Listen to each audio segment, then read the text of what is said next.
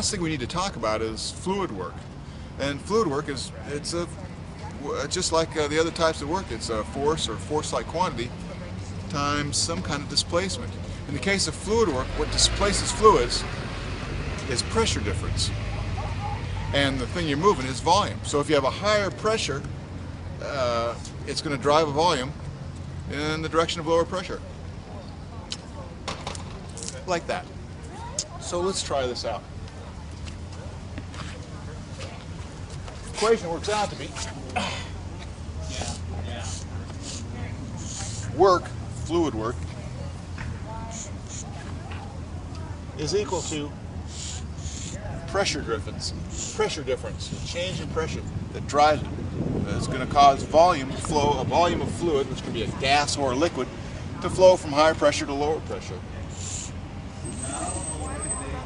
If I apply a pressure here, for example, I don't know if it's full enough, but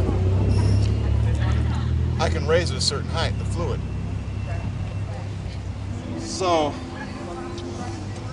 the units are going to be pounds per square foot times feet cubed. It gives you foot-pounds, which is energy. Could be newtons per meter squared times meters cubed, give you newton meters, which would be joules. So let's try an example. Let's take a lake reservoir, and we'll pump that flow up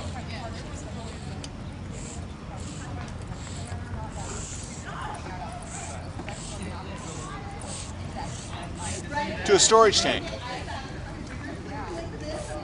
Let's say the storage tank is 75 feet.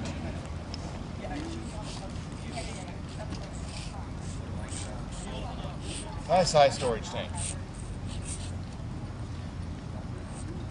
And I know the weight density of water, well, we'll get to that.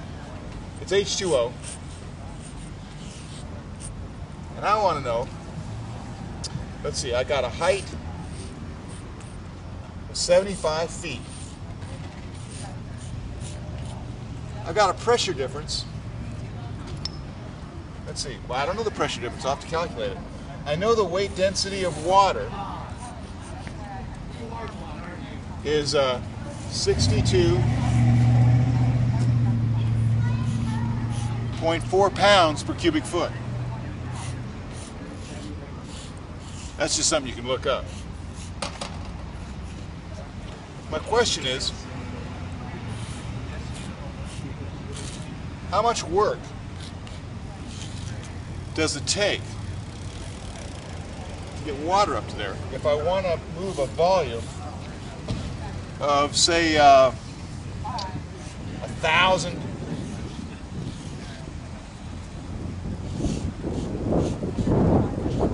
cubic feet. So I want to move 1,000 cubic feet up, height of 75 feet. It's water. Let's calculate the work. Let's do it in sections, just so it's easier. We'll calculate the pressure difference first. In English units, we use weight density instead of mass density, and so the equation will be this. The pressure difference is equal to the weight density of water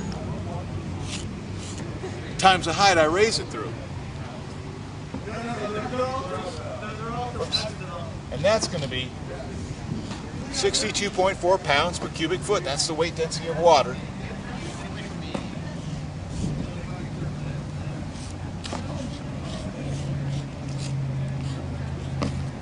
Times the height of 75 feet.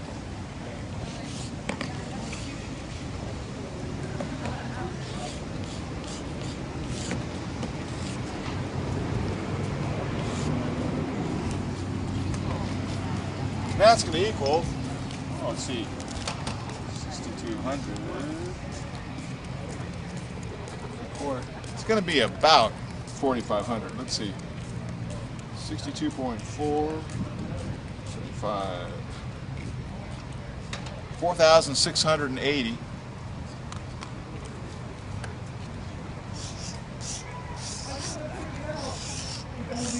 Let's check our units. We've got pounds per cubic foot times feet. It's going to give me pounds per square foot, which is a good thing. I mean, those are units of pressure.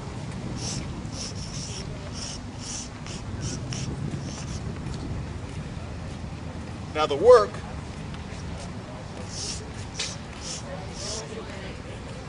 is equal to the pressure difference times the volume displaced. In every system of units, work is a force or force-like quantity times a displacement or displacement-like quantity. In this case, its pressure difference is a force-like quantity, volume is a displacement. And I've got 4,680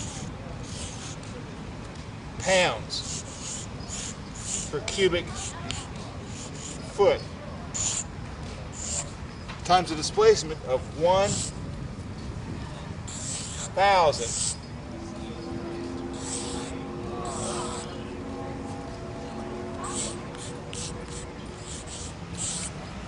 cubic feet. Now, oh, let's see, I'm sorry, pounds per square foot. My bad.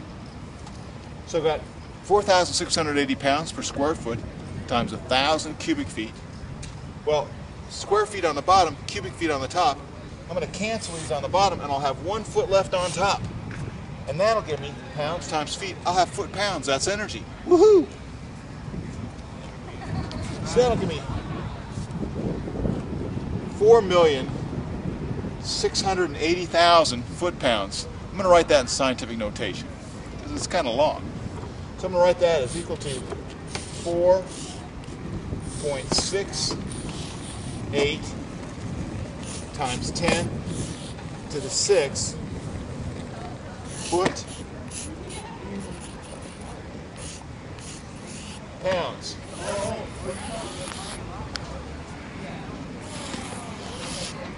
Now, it's the same thing in metric. The only difference is, if you're doing the calculation in metric, the pressure difference, generally you have mass density instead of weight density. So you take mass density times gravity. Still, you multiply it by height. And then you just multiply it by the volume.